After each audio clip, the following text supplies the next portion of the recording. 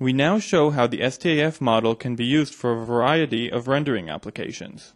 The texture synthesis of time-varying appearance can be reduced to standard 2D texture synthesis using the space-time appearance factorization. In this example, we create a larger spatial texture for the drying rock example while preserving the overall temporal variation and drying pattern.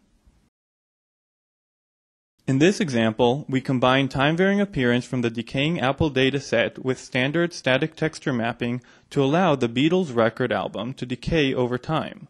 Our STAF model allows us to extrapolate beyond the acquired data, in this case to see the greener appearance of the apple before the start of data acquisition. We can also control time-varying appearance to make some regions change faster than others. In this case, the floor is always dry, and the left footprint dries faster than the right.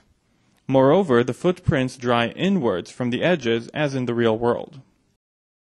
In this example, with a burning wooden bowl and drying orange cloth, we use rate maps to create the appearance of the SIGGRAPH logo, which fades in and then fades out over time as the burning and drying are complete.